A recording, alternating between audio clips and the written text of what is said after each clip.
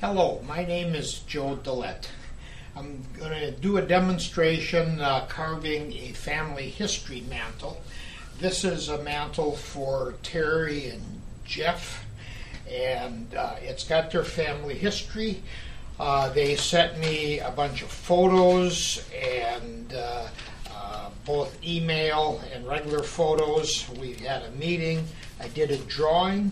The drawing is now with all the changes that they wanted, and they approved it, so I'm ready to begin the carving. On the ends of the mantle, there's a 45-degree angle that this thing could be. Right now it's fitting into a corner, but the mantle, if it gets moved to another family member, it's going to be trimmed here. We didn't want to lose any of the history, so on the ends of the mantle we're making, this is the other end, the same kind of mirror image design of evergreen boughs and pine cones. And so after the drawing now is approved, I'm using the graph paper here and going to transfer the drawing to the wood using the graph paper. So we've just about got the drawing all transferred. All I'm doing is this a very rough sketch here. This is the graph paper. We'll take that out. Then when we take off the drawing, this is the full-size drawing, I have got reference points. Now I will take and redraw it and refine the details a little bit more so I can better see where I'm going. I'm just finishing up the drawing here now with a magic marker, and this is just a basic guideline, so I will follow it, but the lines are not real accurate. I will be deviating from it if I need to.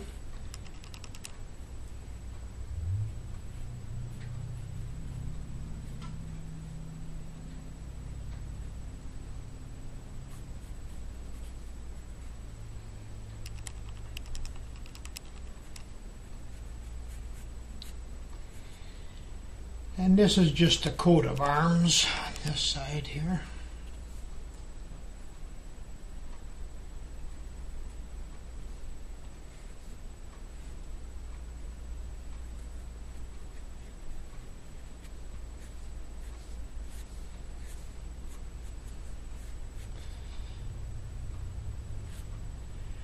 Now the customer needs to supply me with information on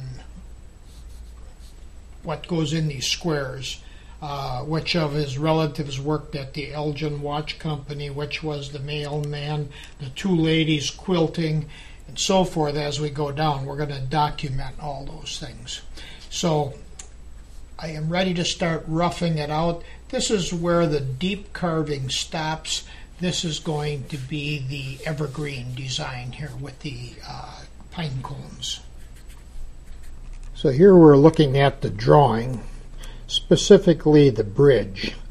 And in the carving phase, right down here, that bridge, I've decided right here to make the bridge. And I'm going to turn it the other direction. I'm going to have it deeper here than here, where on the drawing I had it different. But it just seems to be fitting the scene a little bit better. Also, right now I'm determining how far to go in. Right here I'm right now almost 4 inches deep. The mantle is 7 inches deep total, and I'm a little bit over halfway through it.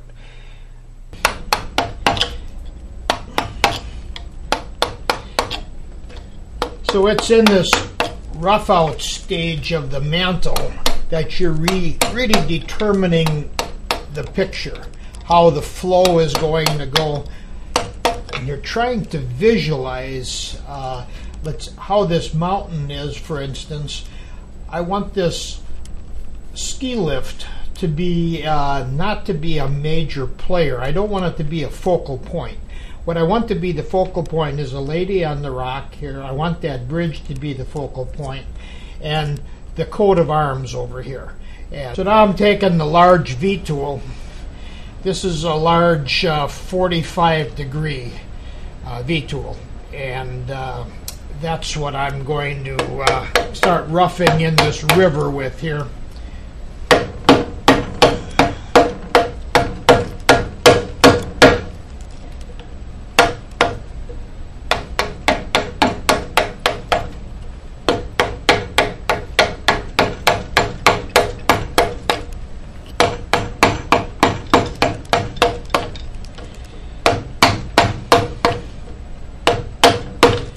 Now it's changing the direction of the bridge, so it's deeper here than here.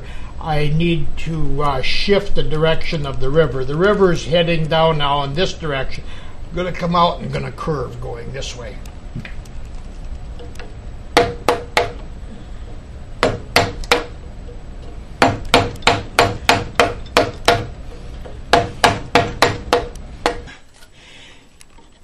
Now I'm roughing this out, and I'm using the large number 3 chisel because that makes nice straight cuts.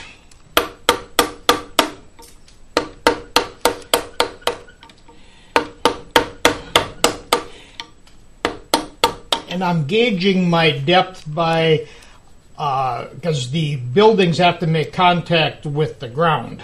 So that's how I know how deep to go.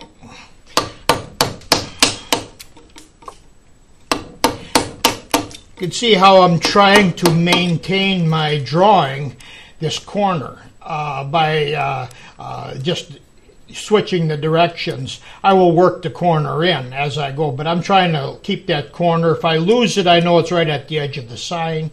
You see, when I was roughing out, I didn't go and do that little notch here. That's something I can do later. It's just easy to make a straight line there. Here I did notch it out because I wanted to see, I didn't want to lose the width of my steeple on the thing.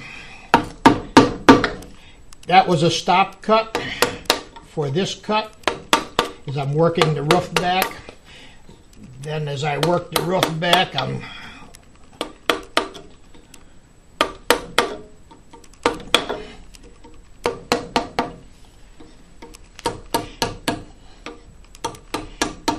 just trying to get the front part of that roof right here.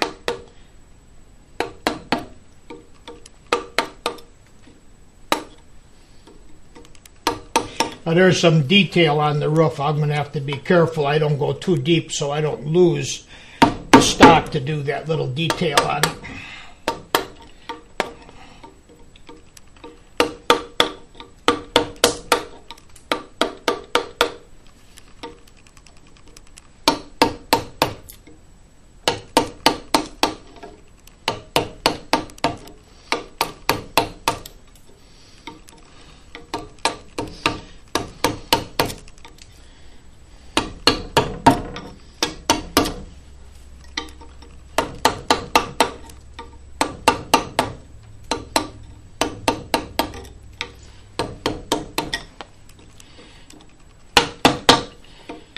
Typically what I do is I slope the buildings out a little bit. It's a little deeper here than it is on top. I don't make it too noticeable, but that increases the 3D effect. It makes the top look a little bit deeper in.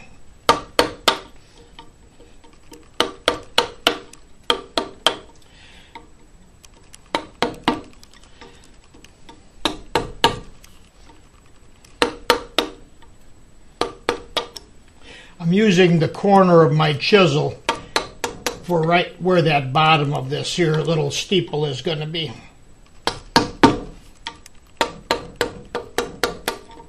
So the town that we're doing is Fresco, Colorado, and I'm working off of a photograph right here. So this building right here is going to be this building. This one here is going to be that one. That building right there is this one back here. This fourth one way back here you can just barely see, so I'm going to really push that to the background. So what I'm trying to do now is to kind of look at the height of the buildings before I put too much detail in the thing, and there's more of a separation between these two, so this one's going to have to go a little bit deeper, but also the building is too tall, so compared to what it is here. So what I'm going to do is I'm going to raise up the bottom of the, I'm going to move that ground back a little bit more and make that building a little bit deeper and keep the roof line about where it is. So this is the angle I'm going up. I'm going to continue that same angle up. That's the stop cut. So you kind of see where I'm going there. That's my stop cut. And then that's the other angle here. So I've shortened the building up. Now I just have to move it back a little bit more. Maybe I'll get a little bit smaller chisel. Still a number 3, that's almost flat, but I can do that side in one cut with that.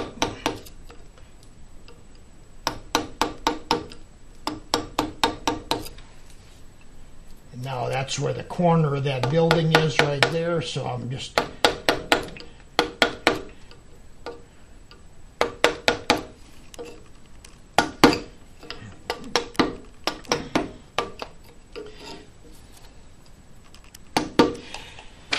back and look at it, and that is about the right proportion, the height of that building to the height of this.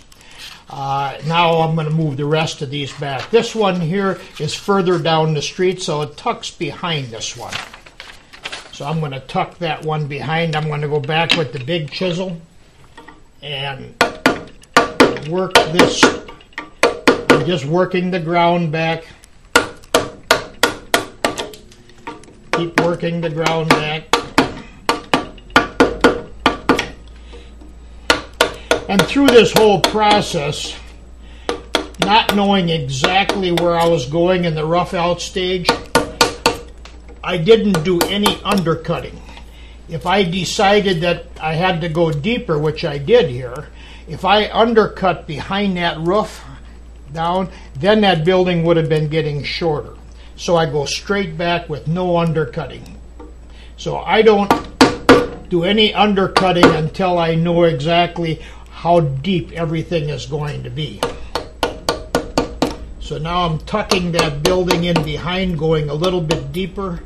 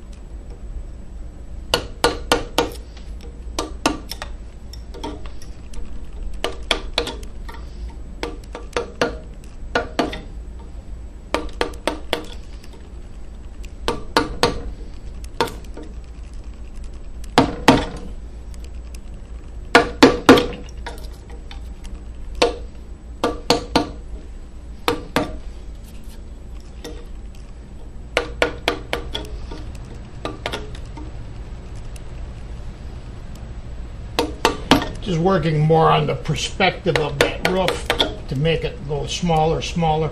Now I'm just going to add a little hint of that fourth building, because that's all you can see in the picture, is just to barely make it out. It's way down the road.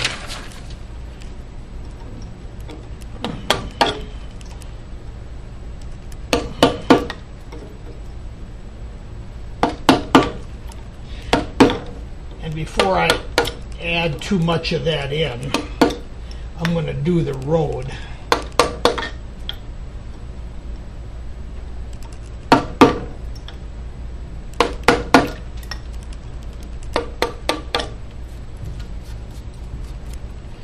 Smooth move this off a little bit more in the foreground.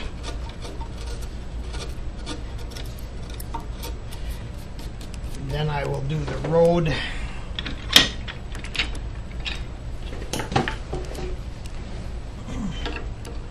So the road now is going to be going right back.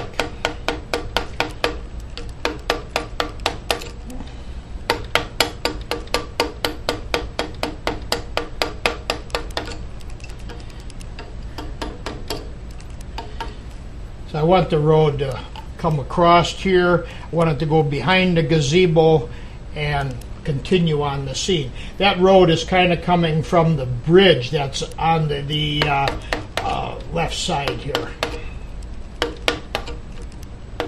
There. So I'm kind of getting into that last building there. And just clean up my lines here a little bit. And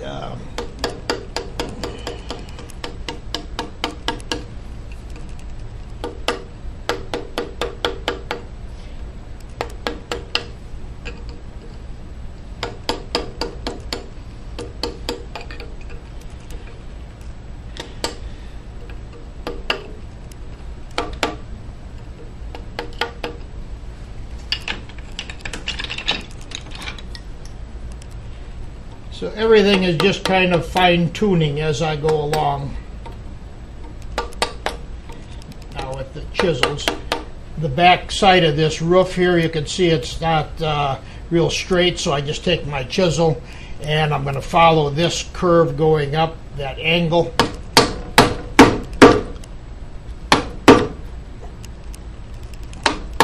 Still not undercutting, I'm going straight back in.